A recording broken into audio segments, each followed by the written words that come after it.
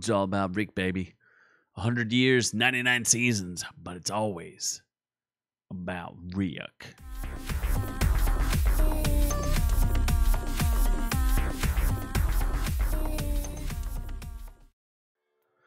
Episode 3, Season 7 of Rick and Morty. Just finished it, and I'm going to give my thoughts and review on it.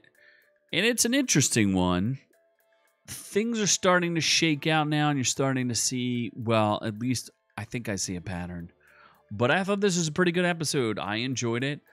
Again, another kind of standalone-ish episode featuring Rick, and I think we'll break more into that as we go further into this. But before we get there, I'm the man you may know as Z, and please like, subscribe. It helps us greatly. We do enjoy that. We do now. We have been monetized. We have memberships and super chats and thanks and things and stuff and things. So anyway, Rick and Morty. This is a Rick episode. Let me think. Does Morty have a line in this episode? I think he has like one line. I think they're still a little bit scared. You know who else has one line in this episode? Summer only has one line in this episode. There is no Jerry. There is no Beth. But there is Keith David as the president, and there is Susan Sarandon as the therapist. I forget what her name is. But I thought this was a good episode. Not gonna lie, connected a couple dots from the olden days. But what does seem to be happening is a troubling pattern according to mainstream media. This is an article from IndieWire. The problem with Rick and Morty Season 7 tone shift. They're like, they took it back to basics. Yeah, that's because the last 2 seasons sucked. Just need you to know that. Pretty sure. So here, this is interesting because this is the first time I'm hearing this. Typically, this was all blamed on Justin Roiland, and we know Dan Harmon has a history. But the show has also fostered an infamously toxic workplace. Really? That led to a painful split between the creators. Pretty sure they fired him because of accusations, not because of a toxic workplace. Perhaps they did. I guess the story is slowly leaking out as Dan Harmon comes out of his coma to let everybody know how he really felt about Justin Roiland.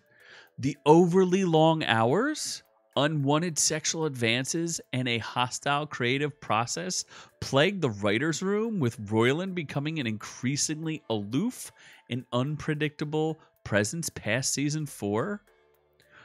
I know we've got hints at this, but that's the first time. I've been following this pretty closely. That's the first time I've ever saw those words strung together. This is not a repeat, folks.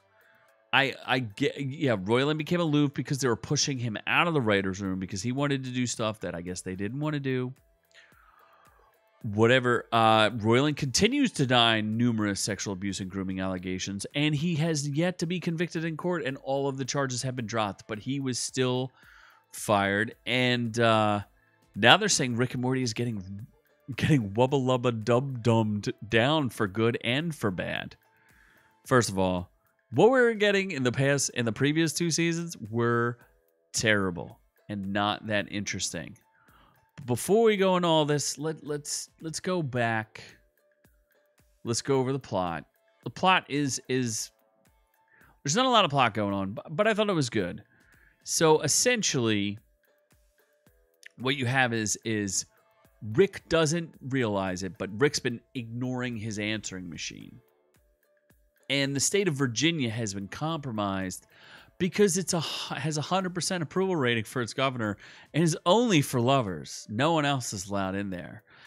And this causes the president to interrupt Rick's therapy sessions.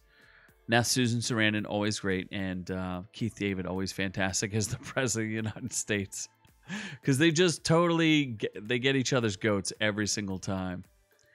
But he interrupts because he's like, you could never ignore the president. And they give him this whole backstory, which I would have actually liked to see. A werewolf, leprechaun, Loch Ness monster with some sort of super disease. They replaced her bones with adamantium, or it was like Wolverine thrown in there. But we don't get that. We get something else. Yeah, that's right. Morty does get a line where he's like, tell that bitch just to sit quiet and don't say anything. Whatever, that's a meta joke there. So you also had a joke about an interdimensional cable where there's a stabby McStabberson stabby guy who likes to stab his audience. I thought that was an okay joke. It reminds me of old school. They're trying real hard. It almost reeks of desperation of how hard they're trying to get back to old Rick and Morty. But the president believes that there's a cult, but ultimately it just seems like he's trying to get Dr. Wong's phone number. We find out that it's actually Unity who has taken over Virginia, and Rick already had the remedy for it because he doesn't want to deal with her anymore because she ghosted him and he's not into it anymore. But apparently he was ignoring his answering machine. So he leaves, and they cut off Unity, and she can't access the hive mind of Virginia anymore, and that leaves an empty hive mind just waiting to be filled. Summer tries to talk to Rick about Unity because she likes Unity and just gets screamed at. So those are her only lines, and she gets thrown out and doesn't really get to talk. So that means the president reclaims the hive mind and gets 100% approval rating because he doesn't like what his mom said to him. Dr. Wong does not want to date him. He's feeling very insecure, and that leads to a confrontation with Dr. Wong, Rick, and Unity, where Unity decides to help the United States and release all of these people, but she doesn't trust him. So they have a toxic relationship, but the doctor does say that he's been changing very slowly, but he is changing. So where does this leave all of us? I guess Unity was concerned for Rick because she found out that Rick was hunting Rick Prime. And yeah, we're hinting at lore. I would have been okay if this was just a standalone episode. They don't have to connect it to Rick Prime. I think they're doing it as a bait and switch for us because they're trying to bring us back in. They're trying to sucker us back in, but that's okay because I like the episode. It's just fine. A pretty decent episode, if all things. I don't know if it's as good as the original Unity episodes, but this one was just fine. So let's circle back and let's see what the desperation and what I see as a pattern. All of these episodes are all really centered around Rick and his relationships with everybody but Morty. Morty, his right hand, every single episode. Rick and Morty. Morty, do it. Let's go, Rick. Let's go, Morty. Barely. There has yet to be a Rick and Morty episode yet in 3 episodes. Interesting. So the first episode, how Poopy got his poop back.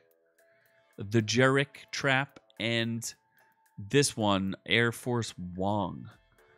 And it's all going closer and closer. That's where they're saying they're freestanding episodes that feel tonally closer to season 1. Interesting. Why are they doing this? Because they are afraid.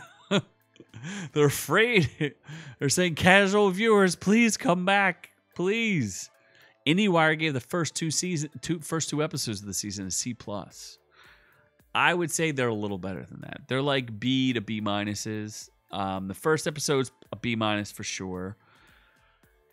Second episode is a B, a solid B. This episode was a B plus, maybe. Like, they're not great episodes. They're not killing it, but they're not bad. They're better than mediocre.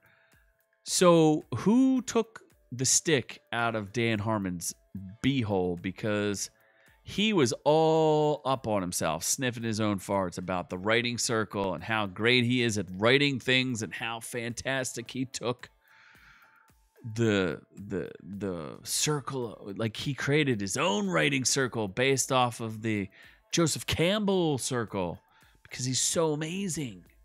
And you guys know how many times I've ripped Harmon on this show. So we'll see. The next one's about spaghetti. We'll see. Seems like they took that from Tim and Eric.